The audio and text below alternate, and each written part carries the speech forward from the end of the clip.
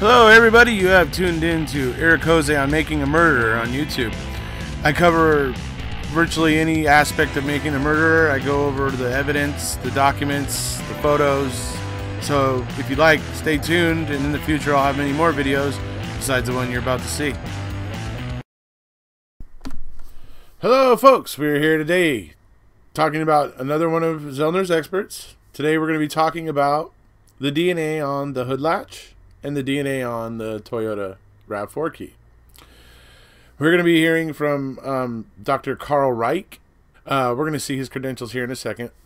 But he's going to go into explaining why he believes that the evidence, the whatever they collected off of the hood latch is suspect and warrants further investigation.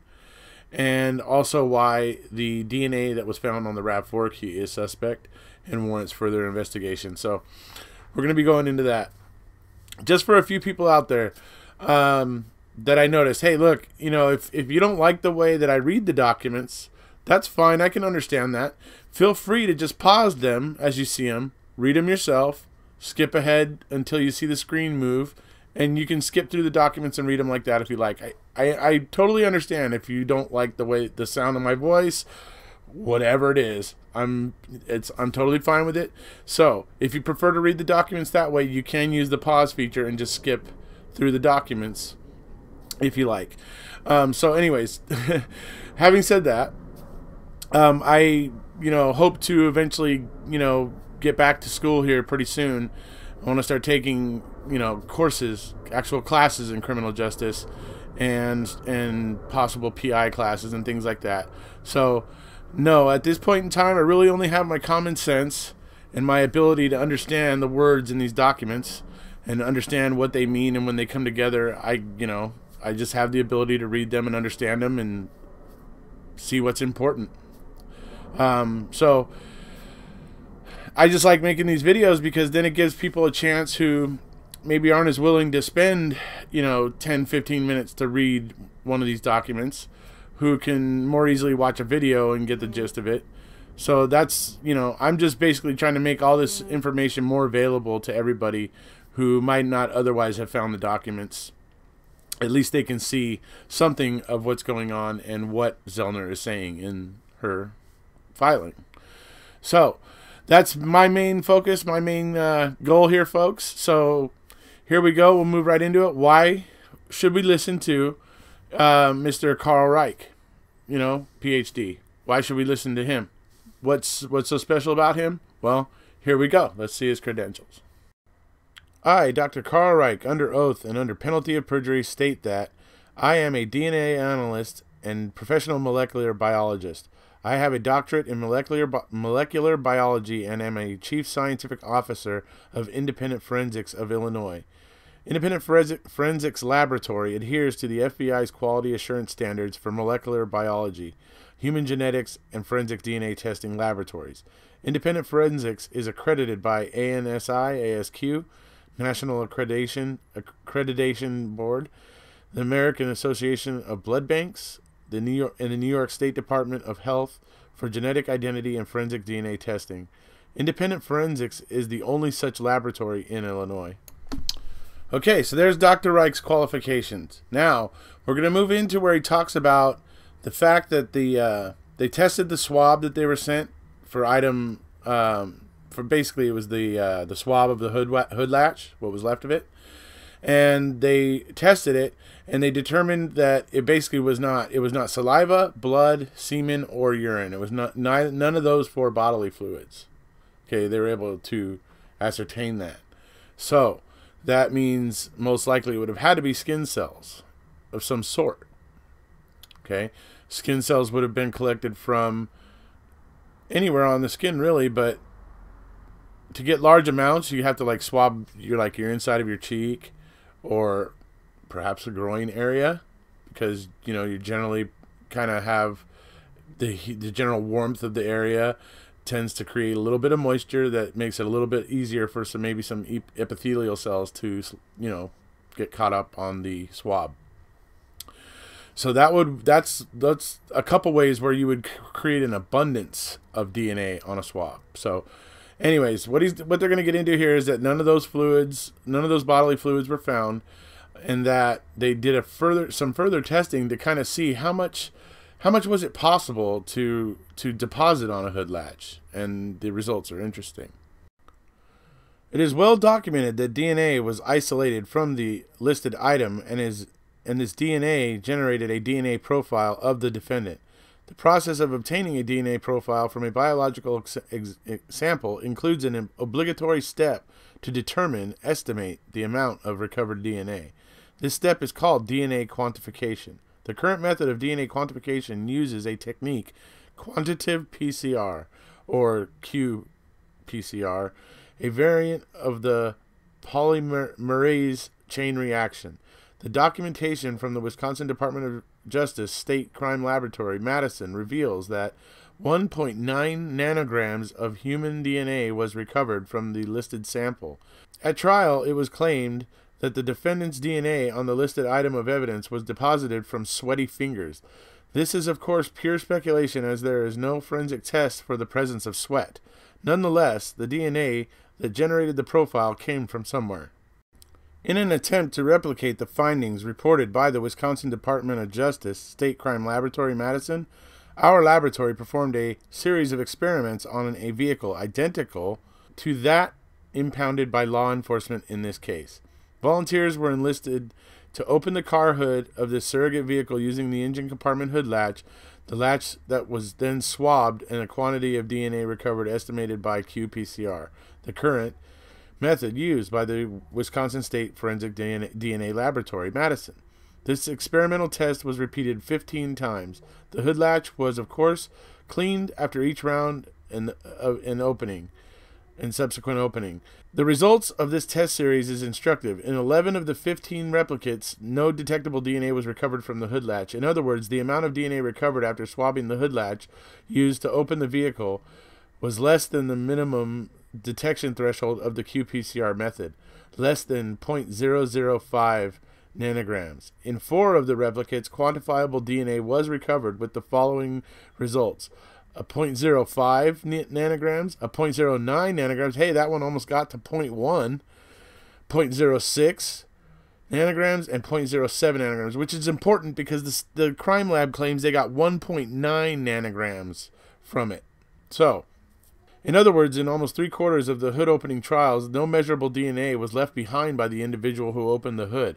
Put another way, even when DNA was left on the hood latch after opening the hood, the amount of DNA recovered was between 20 and 35 times less than that was recovered from the item identified as M05-2467 #ID, which is the swab of the hood latch. To put it yet another way, the Madison Laboratory recovered from 6 to 7 times more DNA than all of the DNA recovered from all 15 hood openings combined. Given the experimental results and both the fact the body fluid detection data and the DNA recovery data from the hood latch opening trials, the question of what sample M05-2467's #ID really might be becomes a subject for investigation. Okay, this is Dr. Reich summing up what their testing was, basically what it boils down to. For a variety of reasons, the forensic evidence in Wisconsin versus Avery is being seriously scrutinized and re-examined. This includes the forensic DNA analysis conducted by the Wisconsin Department of Justice State Crime Laboratory, Madison. On item M05-2467 #ID, the data obtained from the body fluid identification testing, from DNA quantification, and from DNA profile, and from attempts at replicating the sample in question are contradictory. The data show an unacceptable DNA profile from a sample with no indication of a body fluid, a robust amount of DNA recovered from the sample, and yet attempts to replicate this finding failing repeatedly. These facts prompt a reevaluation of this evidence. So, what Dr. Reich did there was, number one, he pointed out that the Wisconsin State Crime Lab, when they tested the swab of the hood latch, they put it in the solution and did everything, and they got about 1.9 nanograms viable, like DNA material, genetic material. Okay? That's quite a significant amount of DNA. Okay? And that prompted them you know, because they thought that that was a high amount that they got. So they went a little bit further with this, and they went ahead and they got a RAV4 that's pretty much the same as Teresa's, and they had 15 different people come up and open the hood on it. Swabbed it after they opened it, swabbed it to collect the sample, cleaned the hood latch again for the next one to come up and open it. Did it 15 times, and 11 out of those 15 times they didn't even get a registerable. It wasn't even enough DNA left on the hood latch to register in their tests. Okay, so how do we go from a task that 11 out of 15 times doesn't even leave enough DNA to register, and yet somehow when Stephen Avery does it, he leaves 1.9 nanograms on it, right? Yeah, so you can see why this DNA expert had a problem with it. It seems pretty clear that he was, he saw that as a high amount, and he was just like, wow, that's a lot of freaking DNA.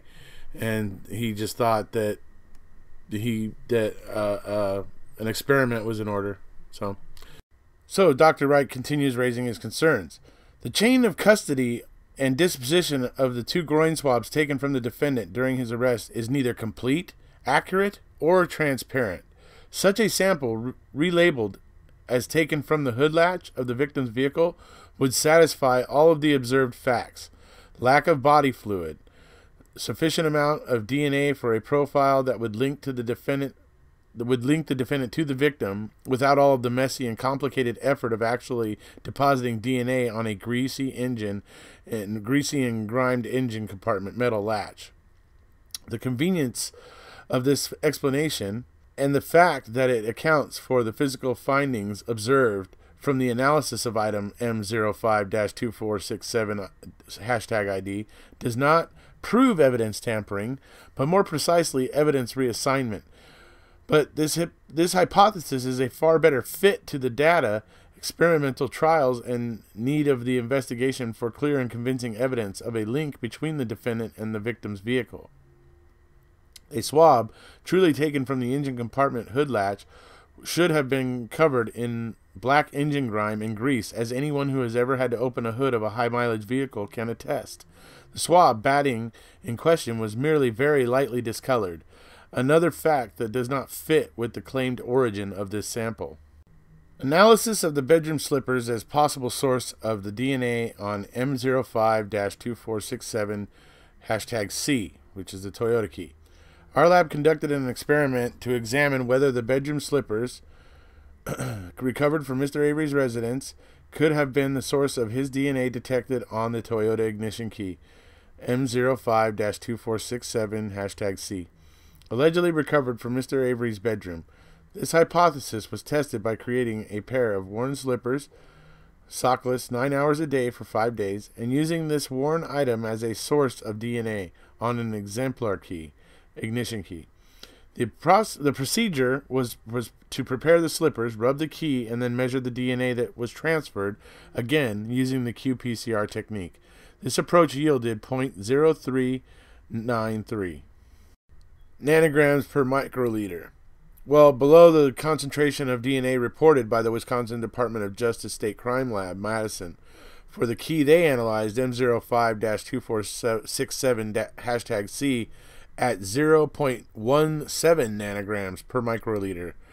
That's like almost 6 times more. So that's significant. These data do not support the hypothesis that the DNA identified on the Toyota ignition key came from contact with the slippers photographed in and recovered from Mr. Avery's bedroom. If the Toyota ignition key was indeed enhanced, then it is likely some other personal item of Mr. Avery's was used for this purpose. Some possible examples for that might be a toothbrush or a cigarette butt. Conclusion regarding the chain of custody. In order to account for the physical findings of body fluid identification, actually the lack thereof, because they didn't find any bodily fluids in the sample, of DNA profiling, of attempts at an evidence recreation, and of the physical condition of the item M05-2467 #ID. It is hypothesized that a rubbed groin swab taken from the defendant was relabeled and thus became evidence from a hood latch. This hypothesis has not been proven, but it fully explains all of the known facts regarding this item. Taken into context with the other facts and allegations in the case of Wisconsin versus Avery, this hypothesis deserves careful consideration from the trier of fact. Signed, Carl Reich. Okay, so to sum up with Dr. Reich, what we've got here is the amount of DNA that the crime lab, the Madison crime lab, claimed, that they say was deposited on that hood latch, is so astronomically high compared to what the experiments they ran came back with. Barely registering 0.00 3, 0.009, 0.006, 0.007. Okay, and the Madison Crime Lab has in their lab report that they got 1.9 nanograms. Okay, not in the point zeros, not in the point anythings. They had at least one full nanogram. 1.9. That's almost 2. Almost 2 nanograms. And yet, when they run their experiments with people opening that hood latch, they were barely able to get only four of the experimental openings actually measured by their equipment. So that's significant. And yet, somehow, when Stephen Avery does it, well, yeah, of course, when Stephen Avery does it, he deposits 2 nanograms. Are you silly? Of course he does. It's Stephen Avery. He's the idiot savant. He's the one that's so idiotic that he leaves his blood all over the inside of the RAV4 and next to the ignition, but yet somehow doesn't leave any of his fingerprints anywhere. Yeah. Idiot savant. Idiot savant. I mean, Zellner had that nailed in her introduction, in this, filing this, motion for post-conviction relief. So when she was going back and forth between Stephen the idiot and Stephen the savant, that was profoundly to the point. So, and I think that this finding by this DNA expert is equally so. So we have that. Then we also have the fact that they don't like the fact that they tried to recreate the situation with the key of how the prosecution is saying that Stephen left his DNA on that key. Okay, without any of Teresa's being left on it. So for some reason, Stephen completely washes that key so that no DNA is on it, not his, not Teresa's, or whatever, and then walks around with it for 15 minutes or so in his hand and deposits 0.17 nanograms of his DNA on it. And when Dr. Reich and his staff tried to recreate that, they come up with a 0.03 nanograms to get left on that key, not 0.17 as the Wisconsin State Crime Lab apparently found on the key. So they're finding these discrepancies, and then they're pointing out the fact that the chain of command on those groin swabs was incomplete, inaccurate, and not transparent. And so all of these things together, combined with their experiments and the results of their experiments, and the problem in the chain of custody, all these things culminate to create this huge suspicion around the hood latch evidence, and whether or not it can be taken seriously, because they are basically coming right out and saying it, that they believe that somebody may have switched a label so that a groin swab it was basically supposed to be for comparison DNA or whatever, correct? Okay. But somebody switches the tags on it, and suddenly it goes from being a comparison swab or whatever to becoming the hood latch swab. And that's what they're basically saying happened here. And the reasoning is completely sound. They've done the work on it. They've done the experiments. Their reasoning is completely sound. They're not saying that we have proof that this happened, but this is the one explanation that would explain why all these things, why all of the results came out the way they did. This would be the one explanation that pretty much would explain why those results are the way they are. So that's about it, folks. I love it.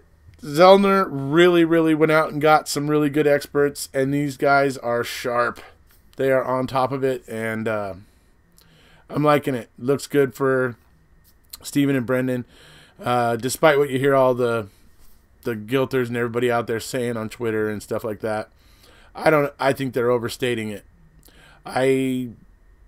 Myself, I don't know how they could think that this is so easy to ignore. And the way that the test results came out way too high, much higher amounts of DNA than they should have had. Just all of it together all adds up to something's a little bit off here, fellas. So, hey, that's about it for this one. Dr. Reich and the DNA expert for Zellner. And if you haven't already, please hit subscribe. We'll see you later.